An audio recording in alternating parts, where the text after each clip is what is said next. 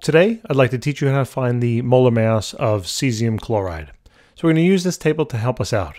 Bam! So the first step is to write down the elements that you see in the compound. So we see cesium, Cs, and we see chlorine, Cl. Next is then to write down the number of atoms of each, and that's where the subscripts come into play. At the bottom of each, there's a 1, so that means we have 1 cesium and 1 chlorine.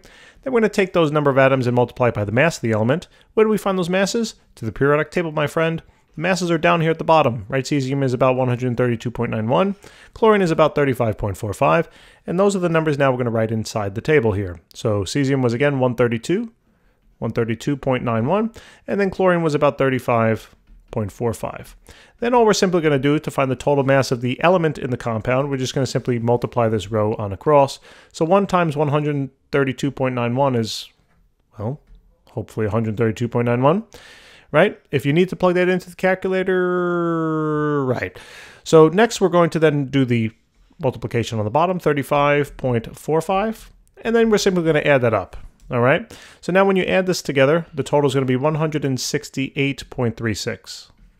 And since we're solving for molar mass, the units here are in grams per mole. And that's all there is to it. That's the molar mass of cesium chloride. Thanks for watching.